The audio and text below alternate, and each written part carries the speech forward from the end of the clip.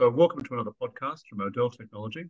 Today we're very fortunate enough to be talking to Dr. Attard, Dr. Dylan Attard, who has managed to create a rather meaningful conference in Malta every year, medtechs, and has been able to marry venture capitalists, angel investors together with people with brilliant ideas. Hello, Dr. Attard. Hi, Stephen. Thank you for having me. It's a pleasure, actually, and genuinely excited to have a discussion together. It's nice to see you again, sir. So, if you don't mind, I'll call you Dylan during the call. Of course. It's been Thank a you while very much. since people refer to me as a doctor, given that I did make a career jump. So I'm Indeed, getting you used have. to You've made a big career jump, and that's intriguing by itself. So, if you wouldn't mind telling me how your professional career started and how you ended up where you are today. Yes, sure. So I graduated as a doctor in 2017. I went through medical school in Malta. I've always loved becoming a doctor. I mean, there's good satisfaction in helping patients, getting to know about how the human body works. Eventually, I chose surgical career specialty. It was full of adrenaline, full of chaos. I used to work more than 60 to 80 hours, possibly at 1 week, doing night shifts, followed up by long days at work. But I always felt restricted working in a hospital, working in one ward, tending to one patient at a time. I've always loved entrepreneurship. In fact, days after I graduated as a medical school, after I came back from my post-graduation trip, I remember looking at what other postgrad courses there was being offered at University of Malta, trying to kind of delve myself into entrepreneurship and business. And in fact, I had successfully completed the master's in knowledge-based entrepreneurship, which was back then being taught by professors from the University of Oxford in liaison with the University of Malta. So that kind of gave me a bigger perspective of what's out there, and even more importantly, about how I could combine all my years of medical training, eventually working as a doctor, as a surgeon, to delve into the entrepreneurship field. And so, I achieved basic surgical training, and then I had to take a break because I was trying to do it part-time. I was trying to delve into a lot of different side hustles part-time, but it was getting to me. Surgery, you need to be fully focused, doing one thing at a time. And I took a break, and 3 years down the line, I can't say I'm regretting it. So, Dylan, where are you now? What are you doing now? And I know it started a few years ago, but it's grown into something very significant in a very short time. Exactly. So I've always loved events. I've always loved entrepreneurship, startups, and investment. So it was very natural for me to try and do something which incorporates them all. I had approached a locally based international company. It's called Sigma. They run events and conferences across different industries, gaming, AI, blockchain, nothing to do with healthcare. Anyways, I pitched them the idea of founding the MedTech World Summit, incorporating healthcare. So I was able to use the resources from conference production, marketing, logistics to grow a conference base of my own. We should brand it as the MedTech World Summit. This was 3 years ago. So eventually, as we continue to grow, we had to start growing our own team, and that's where we are now, and that's what I'm currently going to be focusing in the next couple of weeks, especially after this year's edition, which just happened weeks ago. And given its huge successes, we're bound to continue growing more. So what happens at the conferences? I understand that seed investors, venture capitalists come along, new entrepreneurs. What actually happens at the conferences? So the main gist of the conference is trying to, in pair with maximizing Malta's very good location for a conference. I mean, everyone loves coming here. It's a beautiful island. We've had people coming in from North America, from across the world. In parallel to all of this, we're trying to get as many startups to connect with investors from around the world. So when it comes to our main Malta Summit, which is held over 2 days, multiple main stages running in parallel, evening networking events, the whole gist is to try and get as many good caliber startups, so startups who genuinely are looking to create a difference within healthcare and improve healthcare, to be connected with investors, be it if they're coming from a VC perspective, private equity, angel investors, and so on. And do you help them with their pitch deck? Do you actually have someone who can help them put together something sensible for investors? So something we're taking pride in ourselves at the moment is that when it comes to the people joining the conference, I mean, we're not looking to organize any massive trade shows, any massive exhibitions. So we're focusing on events on a smaller scale in which we'd be able to get to know anyone or rather everyone who's joining us on a one-to-one basis, to then be able to help tailor, help them with whatever they need, be it if they're looking for a one-to-one curated connections with investors who we might know that might fit that particular startup might fit their investment thesis, or else be it helping them with their pitch deck, sometimes even possibly helping to loop them in with any hospitals to be able to carry out their clinical studies. I come across hundreds of companies pitching their services from law firms, legal firms, financial firms, marketing design companies, and they're all looking to eventually help startups. So it's it's rather easy for us to open up a couple of email threads and eventually let them take over.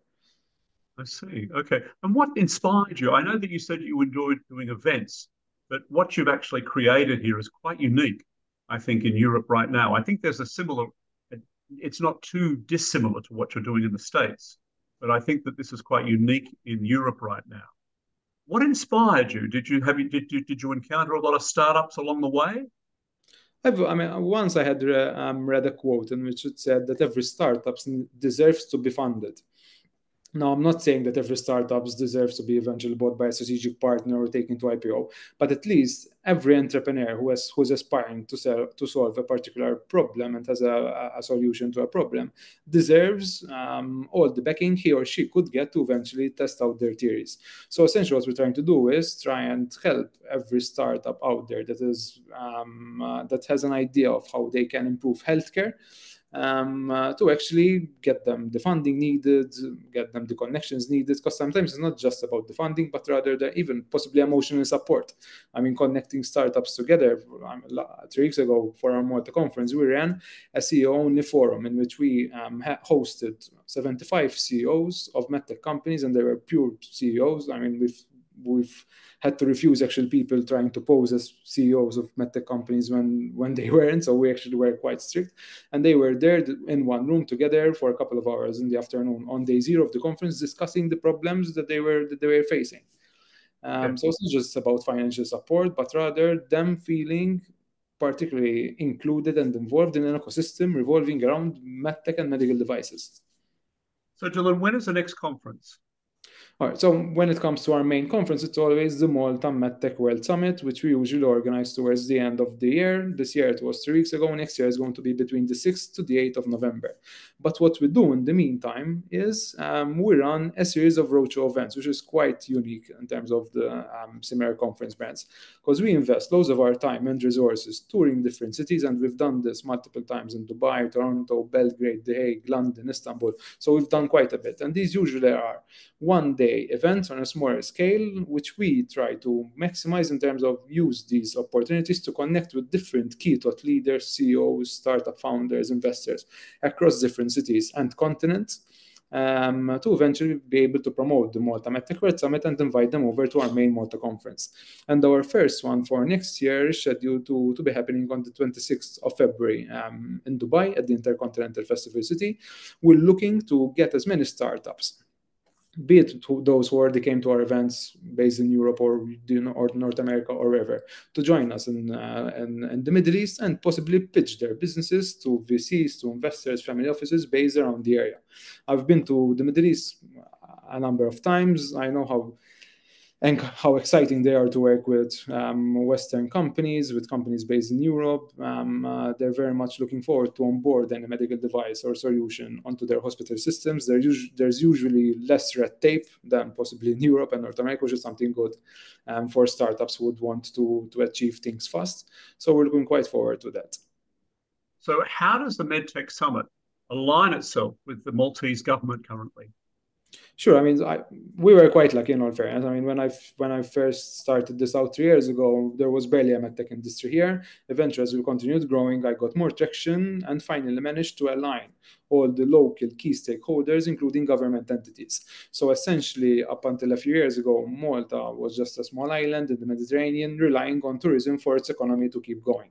Then different governments tried to introduce different industries, from gaming, plant medicine, AI, blockchain, and eventually now we're focusing on medtech.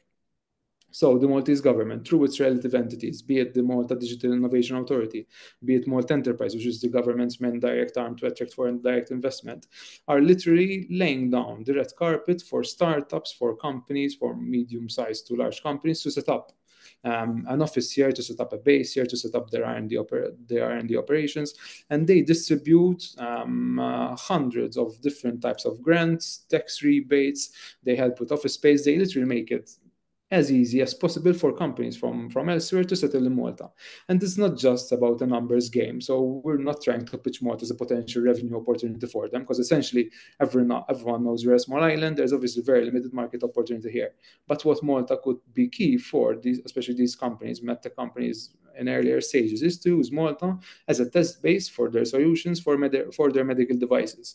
We only have one big major hospital, which caters for over 600,000 people who are based in Malta. So all their data is centrally located, and it's very easy for such companies to establish communication with this hospital, get access to be it electronic health records or whatever data they're looking for, carry out their clinical trials, get their devices approved by the European Union and its relative entities, and from here they could eventually take on bigger cities, bigger countries, and possibly North America and the rest of the world. It's very interesting. I think it's a fabulous place. The other thing that people are aware of that the university hospital has some very open minds and are able to help create real world evidence in Malta. So I think that's another plus on the side of the Maltese government and the way things have gone. And you've been instrumental in helping create this environment for Malta. So I think that that's a very commendable set of activities you've been undertaking. So is there anything else you would like to mention? Not particularly, no. I mean, going back to the conference this year, it was quite a relief and a sense of satisfaction that after 3 years of hard work in which I had to pursue and convince the local key stakeholders, even some of my consultants at hospital who I used to work with, to come to the conference. Up until a few weeks ago, they were messaging me themselves and showing interest on their own behalf to attend the conference, which was quite good, because if we're looking to improve the local healthcare industry, if we're looking to nurture a medtech industry, the change needs to come from the ground up.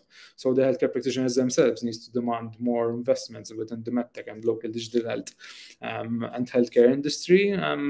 So, I mean, I'm quite excited for what the future holds, obviously, and hopefully there will be more people, more healthcare practitioners like me who either opt to be entrepreneurial within their working environment or possibly take a break from their clinical training, from their clinical work, and pursue other careers within the healthcare industry.